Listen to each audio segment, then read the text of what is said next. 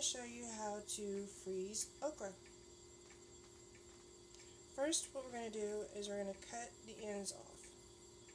So we're going to cut this end off, and then I'm going to cut this end off, just a little bit like that. And what we want to do is cut them into same size pieces, just like this. Okay? And then what I like to do, I've already washed these, rinsed these really well with water, got all the dirt off.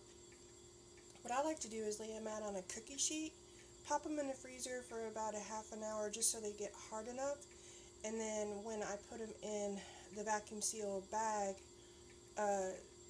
after they've been in there for a while, they don't stick together. When we get to the cookie sheet part, I'll be back. Okay, so what I did was I put them in these little dehydrator trays.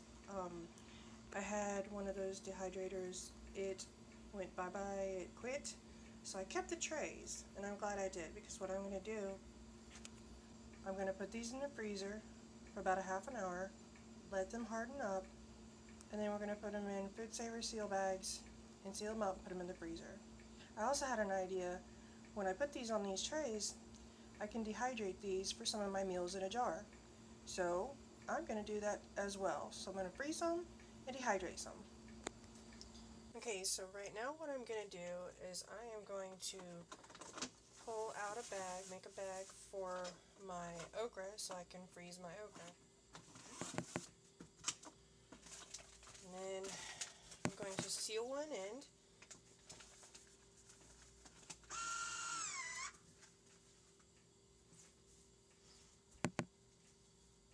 And once that's sealed, then we'll go ahead and put the okra in there, and then we'll come back and I'll show you how to seal it back up.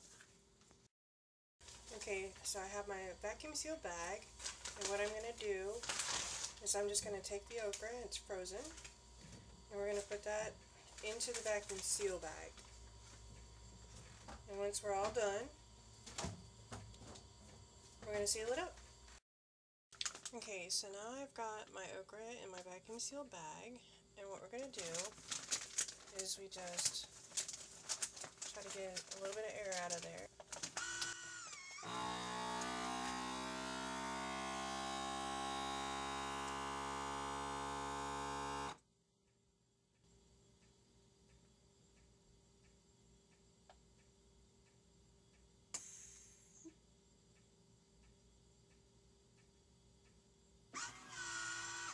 And it took the air out of it, and now for safekeeping, I'm going to seal it one last little time, so it'll be extra sealed. And I did the same thing on the back part here. I double sealed it just to make sure. And that's it.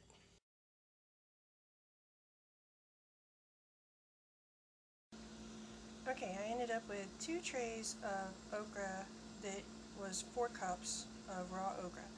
I'm going to dehydrate those. I'm going to use them in meals in a jar, but you could dehydrate those and then reconstitute them in soups or gumbo or anything like that.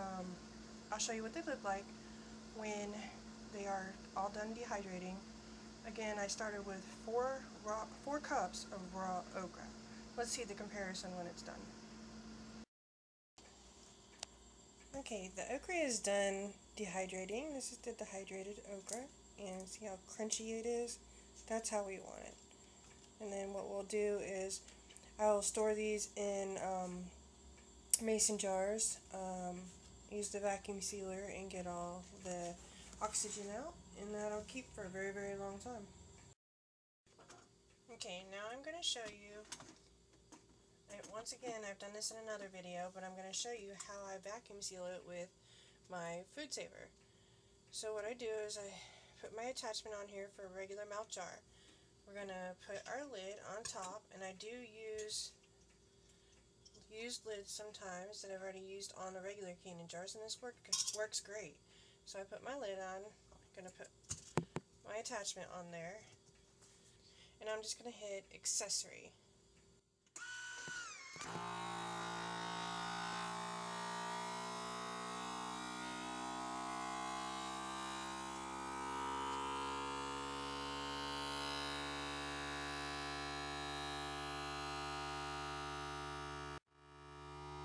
Sorry for the noise.